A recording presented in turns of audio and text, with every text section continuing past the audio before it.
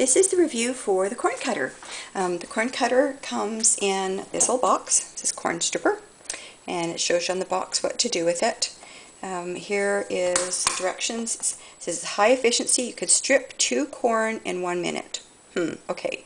Use simple. It's different from the old stripper. It works by the blade. Easy way to use it.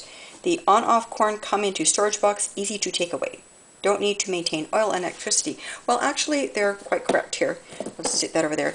This is a really easy to use corn on the cob stripper. It cuts the corn right off of the cob. It's yellow on one side, red on the other. And we are going to start by preparing the corn on the cob. Good Missouri corn on the cob.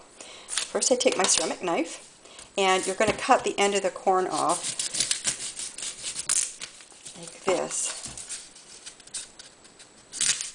Carefully. You don't want to cut your fingers off, just the corn on the cob. And the reason why you're cutting this off is you want the stalk off of the end of it, like that.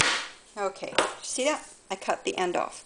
Because I'm going to take a few of these things on the outside, and I'm going to stick it in the microwave for about 5 minutes, okay? Leave this end on. You're going to want this end off, because when it's finished cooking, you're going to grab this end and you're going to shake it, and the corn will come out, and it will have stripped all the silk off, and you can eat it. So it's going to be all ready for us to use the corn stripper on it, okay? So I'm going to turn the video off, and I'll come back in a sec.